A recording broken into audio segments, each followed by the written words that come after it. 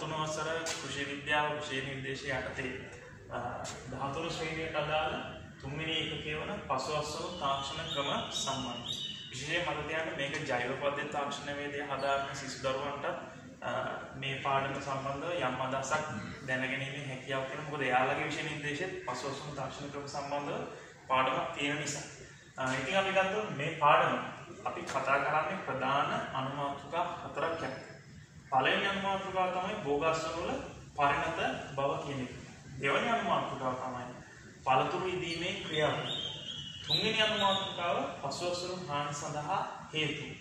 අවසාන මාතෘකාව නම් පසුවස්සන හානි අවම කිරීම සම්බන්ධයි. ඉතින් අපි ගත්තොත් මේ මෙතන මොකක්ද මේ පසුවස්සන කියන වචනේ තේරුම?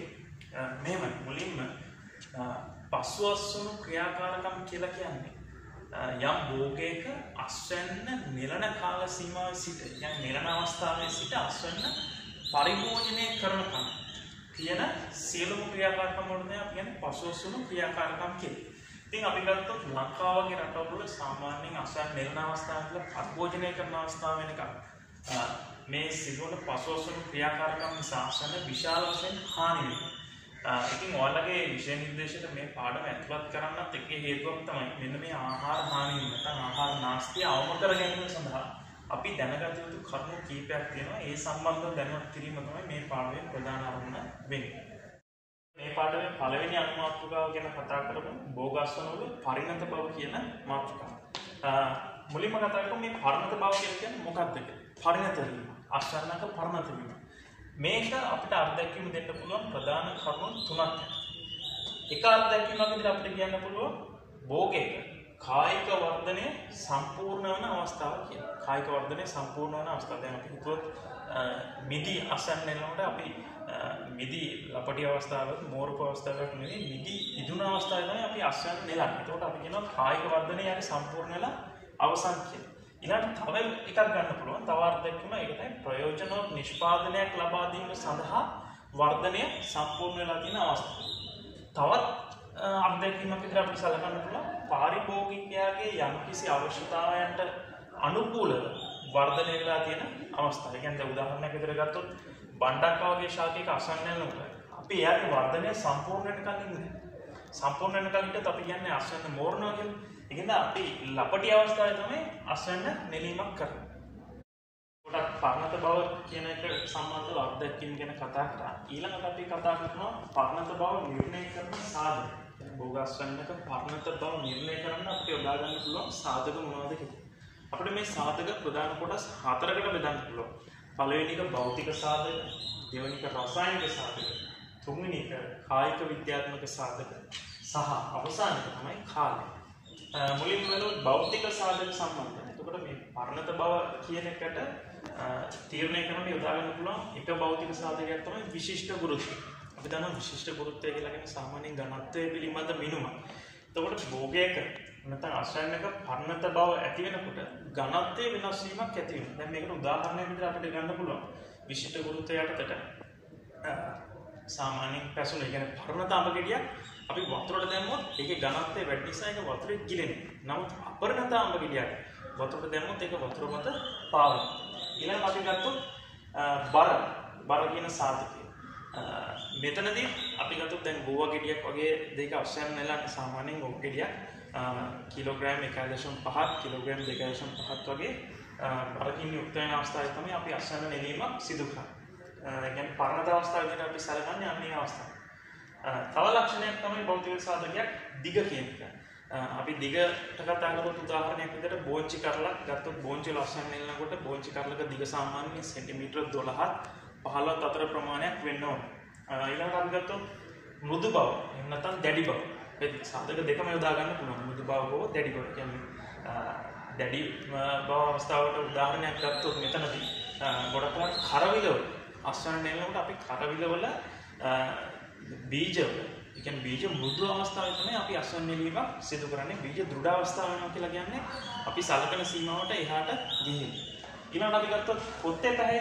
දැන් ගොඩක් වෙලාට නිවසකදී නම් අපි භෝගාශ්‍රම නෙලනකොට විශේෂයෙන්ම පාවිච්චි කරන සාධකයක් තමයි පොත්තේ පැහැ කියන්නේ. දැන් මේකට උදාහරණයක් විදිහට අපිට සලකන්න පුළුවන් අපි පේරවල අස්වැන්න නෙලනකොට පේර නොමේරු අවස්ථාව කියන්නේ අපරණත අවස්ථාවේදී මේ පේර ගෙඩිය තදකොළ පාටයි. සාමාන්‍යයෙන් පේර ගෙඩියේ වර්ණය තදකොළ පැහැ සිට ලාකොළ පැහැයට එන අවස්ථාව තමයි අපි සලකන්නේ පරණත අවස්ථාව විදිහට. කියන්නේ අස්වැන්න එලීමට සුදුසු අවස්ථාව විදිහට.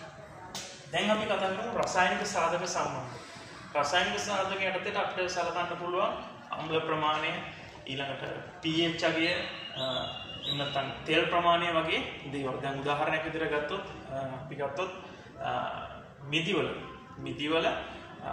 ද්‍රව්‍ය ඝනද්‍රව්‍ය කියන්නේ සීනි ප්‍රමාණය, ද්‍රව්‍ය ඝනද්‍රව්‍ය සහ ආම්ලිකතාව අතර අනුපාතය වෙන්න ඕනේ 20ට 1 අනුපාතය. මේක ඇත්තටම වාණිජ වගානුවලදී තමයි භාවිතා කරන්නේ. ඉතින් අන්නේ අවස්ථාවට එන අවස්ථාවේ අපි සලකන්නේ එයාගේ එන අවස්ථාවේ අපි සලකන්නේ මෙයාගේ පරණත අවස්ථාව කියලා. ඒ අවස්ථාව තමයි මිදිවල අස්වැන්න නෙලන්න සුදුසුම අවස්ථාව. ඊළඟ සාධක විදිහට අපි ගත්තොත් කායික විද්‍යාත්මක සාධක. මේකත් අපි සාධක දෙකක් සලකනවා. එකක් ශ්වසන වේගය සහ අනිත් එක අස්වැන්නේ නිපදවන ඉතිලීන් ප්‍රමාණය. විශේෂයෙන්ම පරණත භාවයත් එක්ක ශ්වසන වේගය වෙනස් වෙනවා. අපි ඒක සම්බන්ධව ඉදිරියේදීත් කතා කරනවා. ඊළඟට මේ නිපදවන එතිලීන් ප්‍රමාණය කියන එක මම මෙතන මෙයා ගැන පොඩ්ඩක් විශේෂයෙන් කියලා දෙන්නම්. අපි දන්නවා එතිලීන් කියලා කියන්නේ වායුමය හෝමෝනයක්. එතකොට පළතුරක් විශේෂයෙන් පළතුරක් ඉදීමේදී එතිලීන් නිපදවන ප්‍රමාණය වැඩි. දැන් අපි ගත්තොත් කෙසෙල් නිපදවනකොට කෙසෙල් වලින් නිපදවන එතිලීන් ප්‍රමාණය වැඩි. ඉතින් නිපදවන එතිලීන් ප්‍රමාණය අනුව මෙයාගේ පරණත බව තීරණය කරන්න පුළුවන්. අවසානයේ අපි ගත්තොත් කාලය කියන සාධකය. මෙයා කොටස් දෙකකට බෙදන්න පුළුවන්. එකක් වයස සම්පූර්ණ වීම. තව එකක් තමයි පුෂ්ප හට ගැනීමේ සිට දින ගන්න. දැන් අපි වයස සම්පූර්ණ වීම කියන එක උදාහරණයක් ගත්තොත් අපිට මෙහෙම දෙයක් කියන්න පුළුවන්. දැන් මුගුණ යනවා ශාකයක් ඒක හිටවල සාමාන්‍යයෙන් මාසෙකින් තමයි අස්වැන්න නෙලීම සිදු කරන්නේ. ඊට අමතරව පතෝල ගත්තොත් පතෝල දින 60 75 අතර කාලෙකදී අස්වැන්න නෙලීමක් කරන්න පුළුවන් සිටුවට පස්සේ. ඊළඟට මේ කාරණා සම්බන්ධව අපි සැලකුවොත් පුෂ්ප හට ගැනීමේ සිට දින ගන්න. දැන් අපි ගත්තොත් කෙසෙල් විශේෂයෙන්ම ඇඹුල් කෙසෙල් ගත්තොත් ඇඹුල් කෙසෙල් වල පළවෙනි කෙසෙල් ලැබරි ඇවිල්ලා සති 12ක් විතර ගියාට පස්සේ තමයි අපි අස්වැන්න නෙලීමක් සිදු කරන්නේ. ඉතින් මෙන්න මේ සාධක ටික අපිට යොදා ගන්න පුළුවන් අස්වැන්නක පරණත බව නිර්ණය කිරීම සඳහා. පරණත දර්ශක හඳුනා ගැනීම සම්බන්ධ. දැන් අපි කලින් කතා කරේ පරණත බව නිර්ණය කරන සාධකනේ. දැන් මේ අවස්ථාවේ අපි කතා කරන්නේ පරණත දර්ශක හඳුනා ගැනීම සම්බන්ධ. පරණත දර්ශක හඳුනා ගන්න පුළුවන් ක්‍රම කීපයක් තියෙනවා. එකක් තමයි දෘෂ්ටි පරීක්ෂා. මේක තමයි සාමාන්‍යයෙන් අපි ගෙදර දොරේ වැඩිපුරම කරන දේ. කියන්නේ ඇසෙන් බලලා අඳුරගන්න එක. ඊළඟට අපිට සලකන්න පුළුවන් එකක් තමයි කැලෙන්ඩර් දින ගන්න. සහ අවසානයේට අපි සලකනවා පරණත දර්ශක මෙනීම කියන සාධකය අපිට මහා පරිමාණය කරන අපි විශේෂයෙන් මෙන්න මෙයා තමයි සලකන්නේ. ඉතින් අපි දෘෂ්ටි පරීක්ෂා කරද්දී දෘෂ්ටි පරීක්ෂාවේදී අපිට එහෙන් බලලා අඳුරගන්න පුළුවන් විශේෂයෙන්ම. ඉතින් අපි දෘෂ්ටි පරීක්ෂාව ගැන සැලකුවොත් විශේෂයෙන් මේ දෘෂ්ටි පරීක්ෂාවේදී අපි අපේ හැට බලලා අඳුරගන්න පුළුවන් දෙයක් තමයි මෙතන සලකන්නේ. දැන් විශේෂයෙන්ම අඹ වල අස්වැන්න නෙලන අපි අඹ ගියක් ගත්තොත් මෙන්න මේ වගේ අවස්ථාවක්. දැන් මේ වගේ අවස්ථාවක් සහ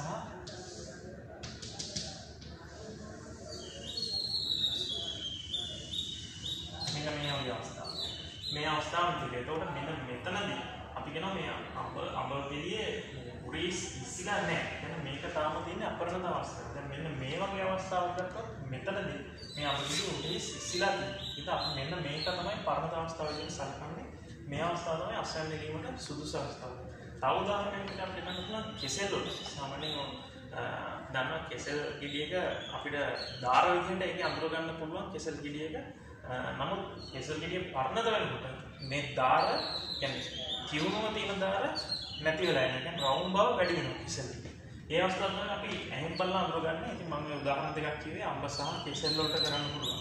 ඊළඟට අපි කලින් කතා කරා කැලෙන්ඩර් දින ගණනවා නම් ඒ කියන්නේ උදාහරණයක් විදිහට මම කවුරුත් කිව්වා කෙසෙල් වල පළවෙනි කෙසෙල් ලැබෙලා සති 12ක් විතර ගියාට පස්සේ මේ අස්වැන්න නෙලන්න කියලා. ඊළඟට අපි මේ පරණ දර්ශක මැනීමක් කරන්න පුළුවන්. අපිට පුළුවන් මේ දෘಢතාවය මේකට අපි පාවිච්චි කරන ෆර්ම්නස් ටෙස්ටර් කියන උපකරණය.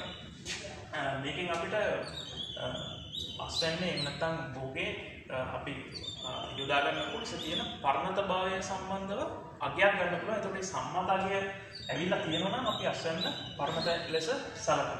ඊළඟට අපි ගත්තොත් බ්‍රික්ස් අගය මම මෙතනදී විශේෂයෙන්ම කියන්නේ බ්‍රික්ස් අගය කියන එකේ මනින්නේ අපි මේකට යොදා ගන්නවා බ්‍රික්ස් මිලිටරේ මෙතනදී අපි කරන්නේ ද්‍රව්‍ය ඝන ද්‍රව්‍ය ප්‍රමාණය තමයි මනින්නේ. ඒ කියන්නේ ද්‍රව්‍ය ඝන ද්‍රව්‍ය කියලා අපි මෙතනදී ගොඩක් වෙලාවට සලකන්නේ සීනි.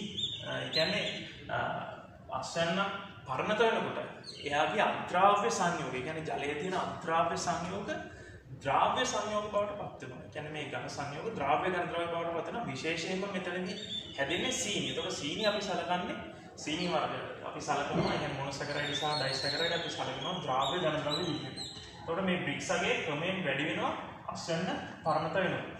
ඊළඟට අපිට පැහැ ගැන කතා කරනවා. අපි පැහැ ගැන කලින් කතා කරා විශිෂ්ට ගුරුත්වයත් අපි කලින් කතා කරා. මේ ඊළඟ අවසානයේ අපිට කතා කරන්න පුළුවන් මේ අස්වැන්න තියෙන ප්‍රමාණය. විශේෂයෙන්ම ප්‍රමාණය අපිට ගන්න පුළුවන් බෝංචි කර්මක නම් විශ්කම්භය සාමාන්‍යයෙන් සෙන්ටිමීටරයක් විතර වෙන්න ඕනේ. ඉතින් මේවට අපිට කැලිබර් පාවිච්චි කරන්න පුළුවන් ප්‍රමාණය මැනීමක් සම්බන්ධව. මාතෘකාව කරන පළතුරු ඉදීමේ ක්‍රියාවලිය කියන එක සම්බන්ධව. පළතුරු ඉදීමේ ක්‍රියාවලිය. ඒතකොට මේ පළතුරක් ඉදෙන ක්‍රියාවලිය අනුව අපිට පළතුරු වර්ග කරන්න පුළුවන් ආකාර දෙකක්. එකක් තමයි ආන්ත උපරිමය වන පළතුරු සහ අනිත් එක ආන්ත උපරිමය නොවන පළතුරු. මේක සමහරට ඔයාලට අත්දැකීම් ඇති. අපි සමහර පළතුරු ඒ කියන්නේ අපි කියනවා පැහුණාම අස්වැන්න නෙලාගෙන ගෙදර අරන් එනවා. එතකොට ඒ අස්වැන්න ඉදෙන්න ගන්නේ ගෙදර තියෙනවා. දැන් උදාහරණයක් විදිහට ගත්තොත් කෙසෙල් අඹ වගේ පළතුරු. ඒවා ගෙදර අපි ගේන්නේ ගොඩක් වෙලාවට මේ පැහුණට පස්සේ. හැබැයි ඉදෙන්නේ ගෙදර ආවට පස්සේ. හැබැයි දැන් අපි ගත්තොත් අන්නාසිගිරිය අමුයෙන් අරන් ඇවිල්ලා ගෙදරදී ඉදවනවා කියන එක කරන්න ටිකක් අමාරුයි. දැන් මිදි අපි කවදාවත් අමුයෙන් අරන් ඉන්නේ නැහැ. ගෙදර ගෙනල්ලා ඒක ඉදවන්න බෑ. ඒ කියන්නේ මේ මෙන්න මේ ඉදීමේ ක්‍රියාවලියත් කොටස් දෙකකට බෙදන්න පුළුවන්. දැන් උදාහරණයක් විදිහට ගත්තොත් අපි ආන්ත උපරිමය වන පළතුරු ගත්තොත් මෙයාලගේ එක අවස්ථාවකදී ශ්වසන වේගය උපරිම වෙලා ශ්වසන වේගය අඩු වෙන්න ගන්නවා. මෙයාලගේ අන්න ඒ වගේ ශ්වසන වේගය උපරිමය වන අවස්ථාවක් අපිට අඳුර ගන්න බෑ.